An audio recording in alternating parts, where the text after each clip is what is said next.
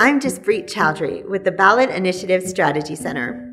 I'm excited to partner with the State Innovation Exchange's Democracy Project to talk to you about ballot measures, why you as a progressive legislator should care about this important tool, and how you can identify and disrupt common tactics conservatives deploy to undermine direct democracy. Very simply, a ballot measure or ballot initiative is direct democracy, a place where eligible voters can make decisions about policies that impact them in their daily lives. Advocates use ballot measures to win public policy that has stalled under the dome, or to apply pressure or to raise awareness about an important topic, or change the underlying narrative about an important issue.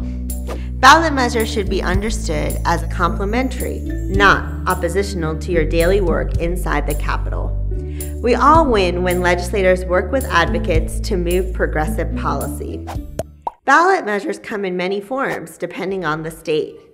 Most common are citizen-initiated ballot measures and legislatively referred ballot measures. 24 states have citizen-initiated ballot measures, which allow voters to propose and enact new state statutes and/or constitutional amendments. Legislatively referred ballot measures allow lawmakers to send constitutional or statutory questions to voters for approval. While conservatives also use ballot measures to advance their goals, progressive advocates nationwide are harnessing the power of the initiative to expand opportunities for all communities, black, white, and brown, across red, blue, and purple states. In 2018 alone, the people of Idaho, Nebraska, and Utah voted to expand Medicaid and provide healthcare access to thousands of people. Washington enacted comprehensive gun safety reforms. Michigan legalized marijuana, and Florida, Maryland, Michigan, and Nevada expanded voting access for millions of Americans. These are incredible policy victories where voters join together to demand a better future, shared prosperity, and racial justice. The ballot measure process made all these wins possible. Ballot measures can also enrich our democracy and encourage civic participation. Voters of color disproportionately say they would be more enthusiastic about voting knowing that progressive initiatives were on their ballot. Legislators are key stakeholders in this process.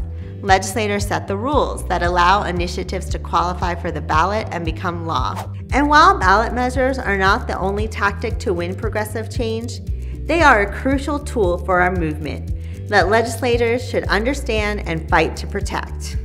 Unfortunately, today we're seeing more and more coordinated legislative backlash against the ballot measure process, most often in states where voters succeeded in passing progressive reforms.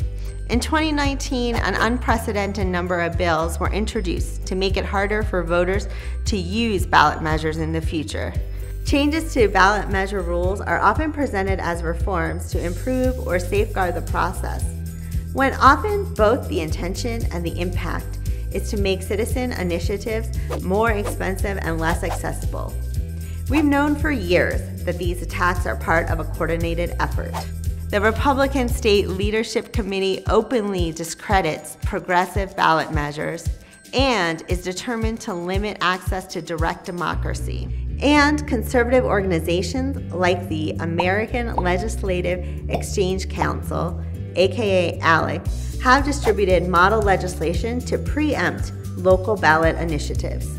Part of being a progressive legislator is opening the door for more folks to participate in our democracy. To be an effective advocate for direct democracy, we want you to understand the basic rules of the ballot measure process and likely threats.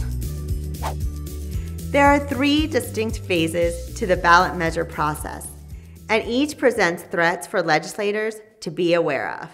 The first is the qualification stage. The second is the campaign and election phase. And third is the post-election period. Here we're going to focus on the qualification and election periods, which is where we've seen the most legislative attempts to change the process. In the qualification phase, advocates must demonstrate that an issue has enough support to make it onto the state's ballot. This is done by circulating petitions and collecting a certain number of verified voter signatures.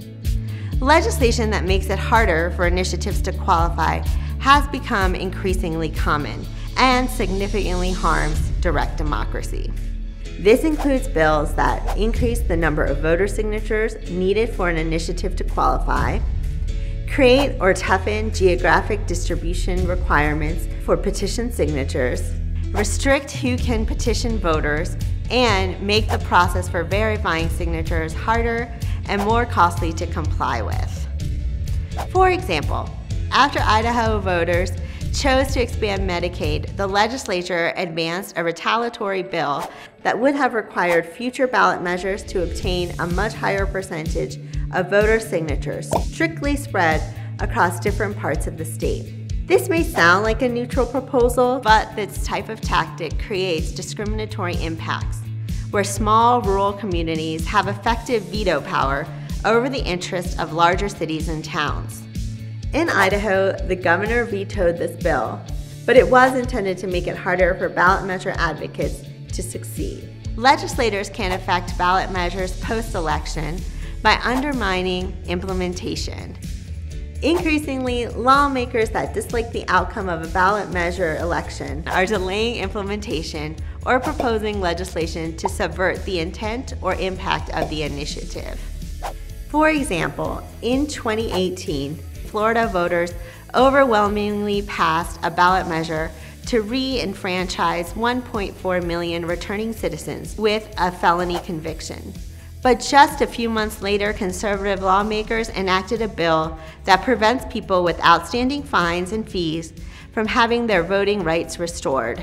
This move blatantly undermined the will of Florida voters. Florida clearly shows that our work defending direct democracy doesn't end on Election Day. Advocates and legislators must work together in good faith to carry out what voters intend. With legislators' help, we can defend direct democracy and protect a key lever of progressive change. Here are 5 ways to engage and learn more. 1. When considering changes to your ballot measure process, check with local progressive allies, BISC and SIX, to make sure you don't inadvertently create barriers to direct democracy. 2. Help advocates draft language for ballot measures that is politically and legally sound. When legislators and advocates team up, ballot measures are more likely to withstand challenges and less likely to be undermined. 3. Email us to learn more about your state's ballot measure process, threats, and how to fight back.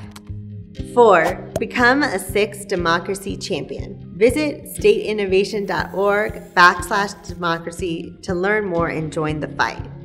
5. Join the BISC listserv to receive the latest news on ballot measures.